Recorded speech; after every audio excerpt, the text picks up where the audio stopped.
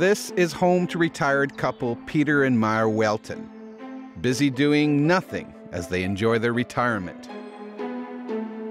But on a summer's afternoon in 2009, their peace was rudely shattered.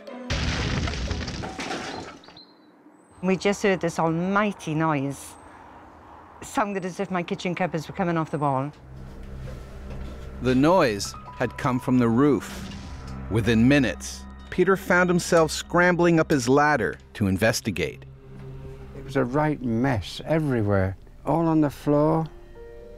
You see daylight up in the roof, and I could see the hole now. Good heavens above.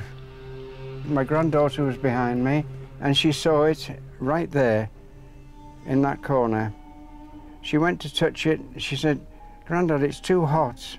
If we hadn't boarded out the loft, he would have come straight through exactly where my great-grandson was sat. I hate to think what would have happened. Bizarrely, what Peter and his granddaughter discovered was a small, solid object that had smashed through their roof. So hot that it had to be brought downstairs with oven mitts. They quickly called the police. About 20 minutes later, when the police turned up, they were laughing coming down the drive. And I said, "Yeah, you think I'm the balmy woman?" So they said, "Yeah, what is it?" But once they took a look at the mysterious missile, they stopped laughing and took it away. The police passed it to the military, who passed it on to several universities, who passed it on to NASA in the US. 4 months later, their findings left Peter and Maya flabbergasted. The object that had crashed into their home was man-made and had come hurtling down from space.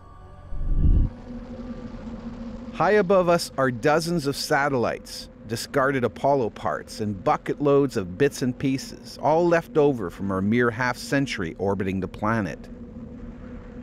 One of the Air Ministry blocks that I was speaking to, he said, "There's so much stuff up there," he said, "that is floating around." He said it could have been up there for a decade. There isn't much space in space, it turns out. It's full of junk left behind by us. And thanks to constant gravitational pull, it's all heading our way. It's Heiner Klinkrad's job at the European Space Agency to worry about these things.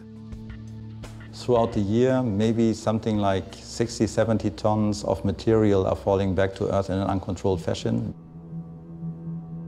That's a scary enough prospect down here. Up there, it's potentially catastrophic. The latest estimates suggest there are upwards of 500,000 small, medium, and large objects in near-Earth orbit, all traveling at the speed of mini-missiles.